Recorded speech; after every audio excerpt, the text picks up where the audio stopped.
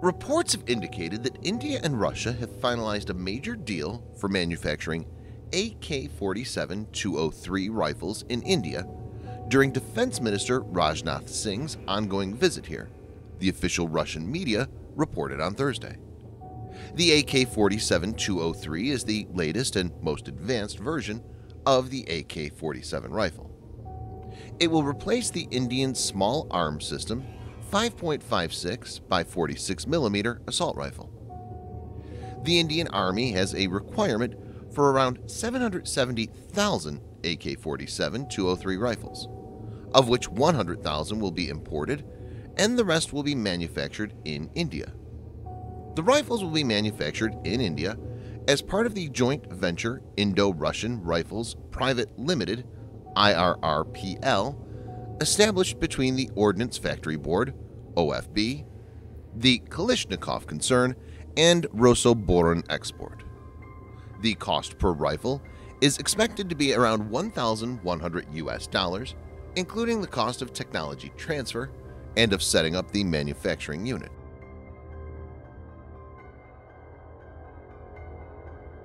In another massive show of force aimed at Russia, U.S. Air Force B-52H Stratofortress bombers flew from the United Kingdom to Ukraine airspace. After arriving there, they flew for an extended period at the edge of the Russian-occupied Crimean Peninsula.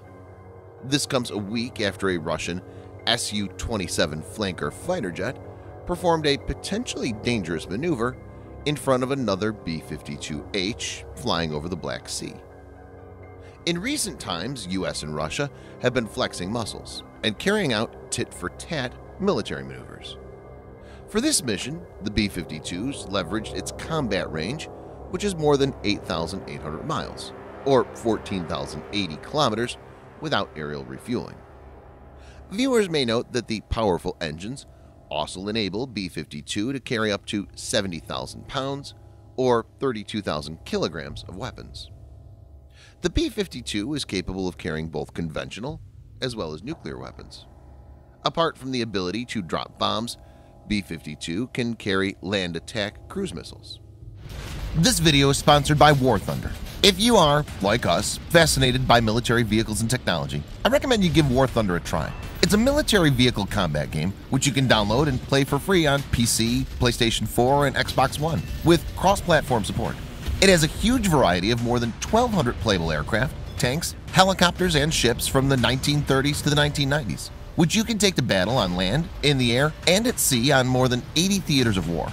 War Thunder's been kind enough to offer All Defense Updates viewers a special bonus, which will grant you a free premium tank, aircraft, or ship, and 3 days of premium account time for registering using our link in the description below. So take the plunge and join more than 20 million players from around the world.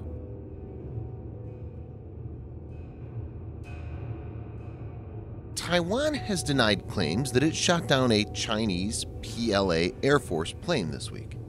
The Taiwanese Minister of Defense said in a statement, "The Air Force Command has refuted reports of shooting down Su-35. The information is false and completely untrue. The service strongly condemns this malicious act by deliberately creating and disseminating false information on the internet in an attempt to confuse the audience." Speculation began after a video of a burning warplane was shared on Twitter, leading many to believe a PLAAF Su-35 had been downed after flying into Taiwanese airspace. The MOD stated, "The Air Force Command emphasized that in order to maintain airspace security, it will continue to closely monitor the conditions of the sea and airspace around the Taiwan Strait, and provide the correct information in a timely manner to prevent the spread of fake and false news, to avoid social unrest, and appeals to people to rest assured." Of late, China's aggressive posturing against Taiwan has increased tensions in the region, and many believe that China could initiate a military action to take over Taiwan.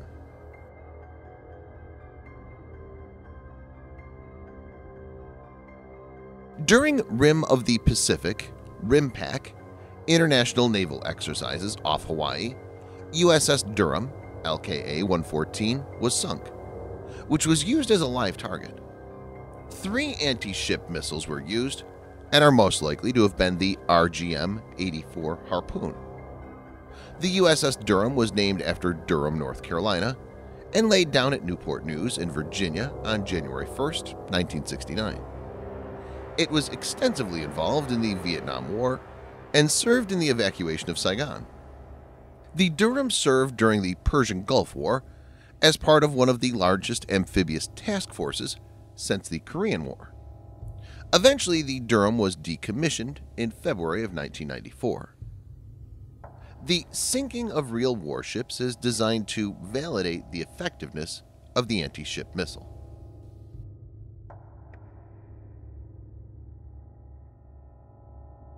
Reports indicate that Israeli Prime Minister Benjamin Netanyahu has privately green-lighted the sale of American F-35 fighter jets to the United Arab Emirates, despite repeated assertions that he's against the deal. The deal also includes Reaper drone and electronic warfare EA-18G Growler jets. These assets have the ability to reduce Israel's military advantage against U.A.E., especially the F-35 fighter jets, which the U.A.E. has wanted to purchase for several years. Viewers may note that Washington had always sought Israel's approval for these kinds of sales, as it's committed to maintaining Israel's military edge in the region. The move comes after a recent announcement that the U.A.E. is normalizing ties with Israel. The Israel-United Arab Emirates Peace Agreement, or the Abraham Accord, was agreed to by Israel and the United Arab Emirates on August 13, 2020.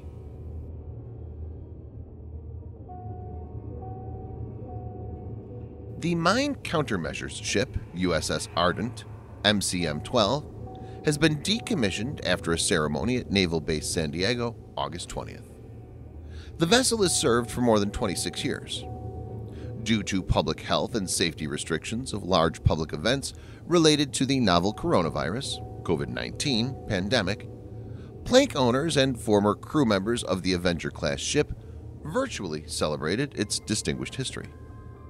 The first Ardent, SP-680, was built as a commercial fishing steamer by the Greenport Basin and Construction Company at Greenport on Long Island, New York in 1902.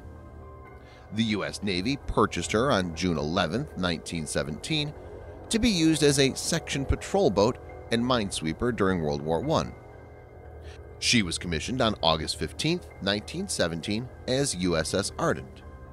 Viewers may note that going forward, littoral combat ships are expected to carry out minesweeping with specialized modules.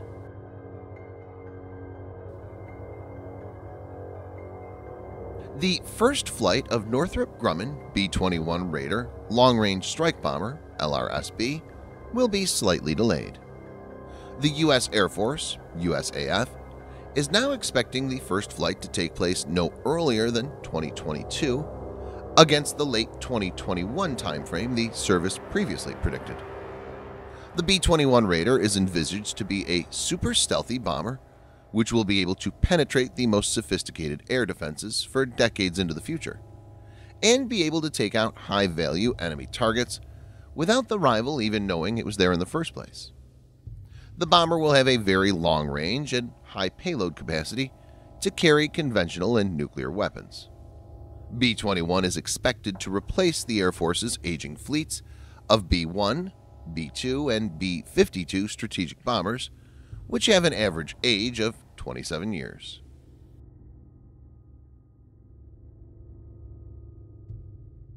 President Trump has stated that he's willing to help India and China resolve the border row. Mr. Trump said, "While we're at it, we're talking about China and India.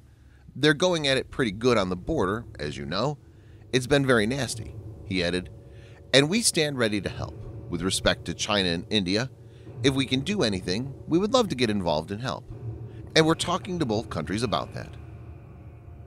The comments come amid renewed tension between India and China over what the Indian government called new attempts by Beijing to change the status quo in specific areas in eastern Ladakh.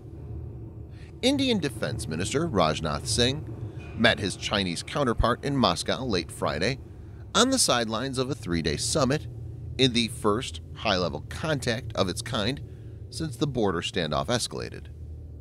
Both the countries have moved troops closer to the border region, and the Indian Army chief has visited the forward areas.